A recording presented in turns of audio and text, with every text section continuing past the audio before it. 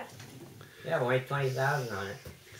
Yeah, there's only 20,000 miles on my new car. 20,000, yeah. That's pretty good. Wonderful. Might just well call it new. Yeah. I just came down to see how you're all doing, you know, Yeah. down here. Oh, good. How's the doggy friend? Good.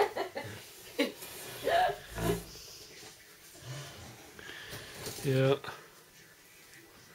Doggy friend is doing good. So far. So far, so good. Yeah. Yeah. Tell me if it's working. Didn't get your phone time there. Yeah. Oh, Oh that was my amazing. gosh. That I was never thought of her coming. Yeah. He's cute. Yeah. What'd you like about Dad when he was when he was a kid? Everything. He was cute. And he he was interested in everything and he was just wonderful. Yeah. What was Grandpa Ernie like? You know, when you and Dad were growing up? Oh, Uncle Ernie, he was fun.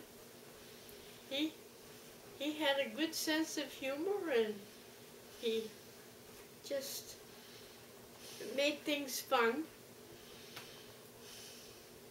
You know, for us kids. He and Uncle Jack used to fool around and they just had a good time together. Yeah, and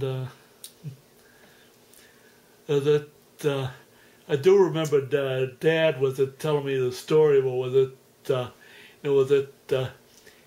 Dad playing in the yard with it, and Grandpa's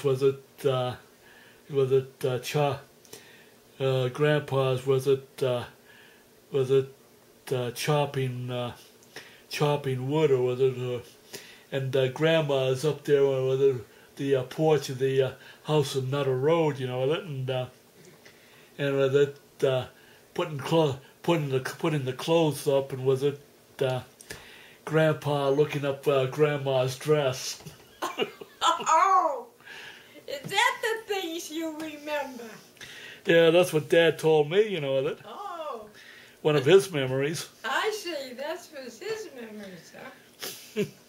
Oh my God. Yes, Dad liked to look at, well, Grandpa Ernie liked to look at the,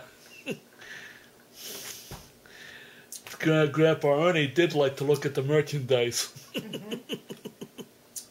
He did. Yeah.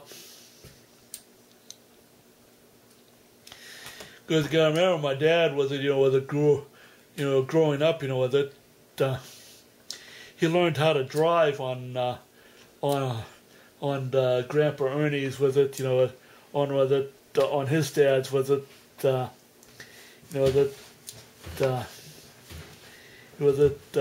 Buick sedan to pickup truck conversion. Oh.